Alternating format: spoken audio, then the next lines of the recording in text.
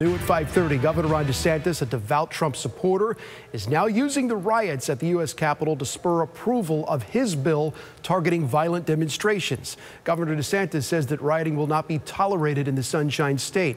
His opponents, however, are telling our Capitol reporter Forrest Saunders tonight that this is nothing more than political bluster.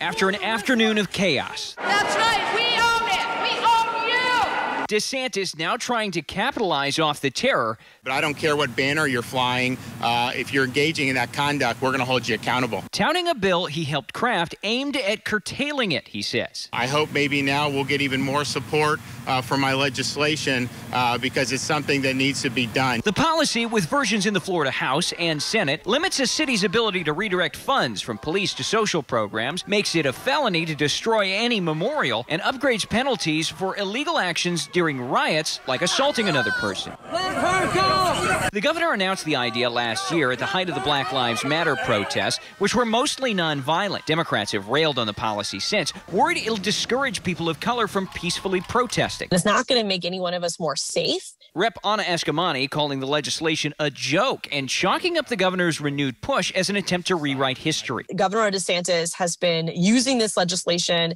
as a political tool that has now been seen as inconvenient. So he's using the terrorist attacks in Washington, D.C. as his beard. It'll be a hard bill for Democrats to fight. Not only did they lose seats in 2020, the policy has the support of GOP leadership and other prominent members of Florida's majority party. At the Capitol, Forrest Saunders, ABC Action News.